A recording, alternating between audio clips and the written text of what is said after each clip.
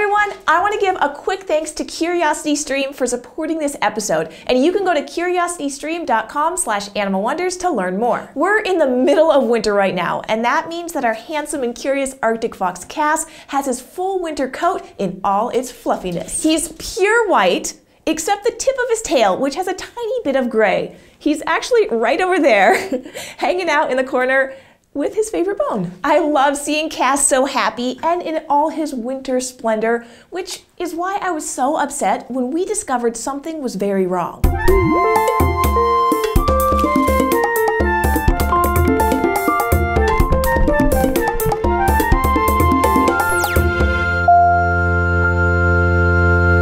Now, we're in an animal space right now, so you're going to be hearing a lot of interesting noises. We have a red fox in the other room over there, and he's making some nice chomping noises. So excuse these random things you'll hear here and there. So this is what happened. During our morning rounds, checking on all the animals and saying good morning to all the diurnal critters, Taylor heard Seraphina, Cass's roommate, making a big commotion and saw something that looked like an injury on Cass's underside. She immediately let me know, and I rushed over to see what was wrong. I quickly separated the two foxes to get a better look at what had happened to Cass.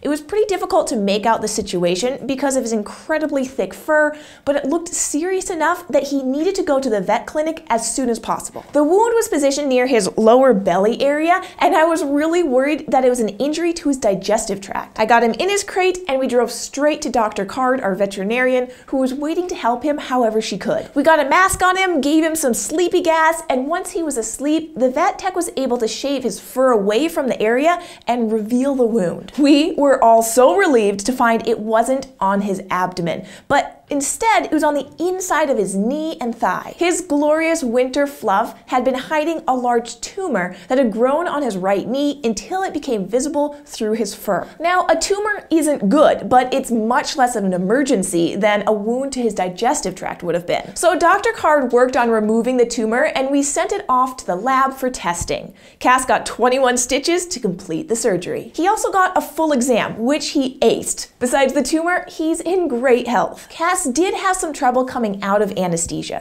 He was very dizzy and took longer to reorient himself than usual. But once he was steady on his feet, he was given the cone of shame so he wouldn't be tempted to touch his stitches. He couldn't be with Seraphina the red fox because she'd definitely bite and pull at the cone and want to smell his surgery site, and Cass really just needed to rest. He also needed to be housed on a cleanable surface, so he couldn't just come back out here on his regular dirt floored space. So we set him up in a quarantine space where he spent the next 2 weeks recovering, and his recovery went perfectly. Hi, buddy.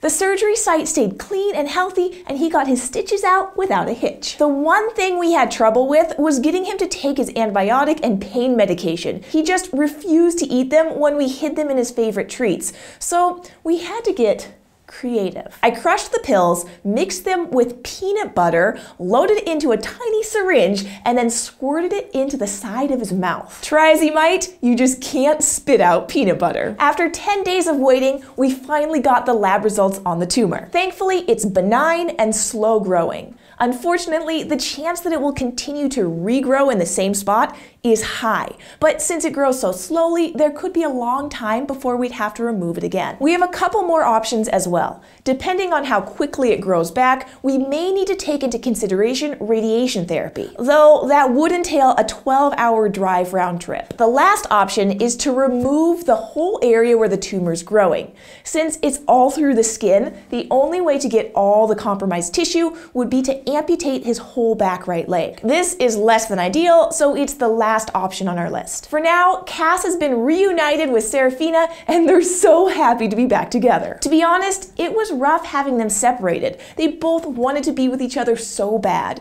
When Cass finally came home, Seraphina gently smelled his leg and then ran around screaming in excitement. Cass joined in with his own happy screams and then promptly went into his favorite corner to continue making progress on his tunnel now, where he left off 2 weeks before. From now on, Cass will be getting a full palpation of his entire body regularly, even though he doesn't enjoy it. The reason we didn't detect the tumor sooner was because Cass doesn't like being touched, so we limit our touching to just his back, chest, and neck areas. Mostly just so we can get his harness on and off when he comes out for walks or presentations. Also, his fur is so dense that during the winter months, it's not easy to simply feel for lumps. He's basically one big lumpy fluff ball. Since he doesn't like being touched, we'll be pairing the experience with something he does enjoy, so we can make it less stressful and more enjoyable. I am so relieved that Cass is back to his old self, and he's back with his best friend, Serafina. I'm glad that this health scare is something we can manage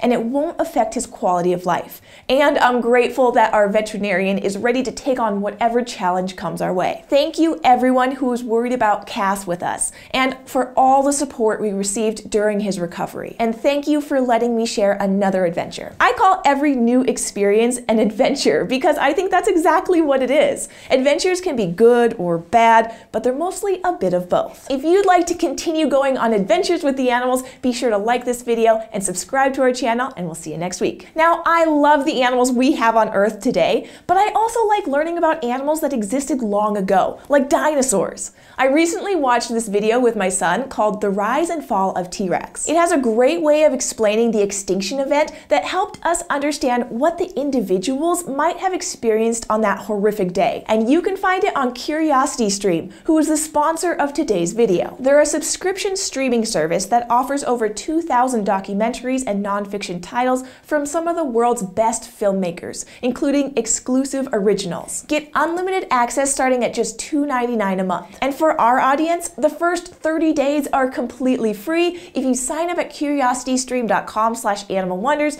and use the promo code AnimalWonders during the sign-up process.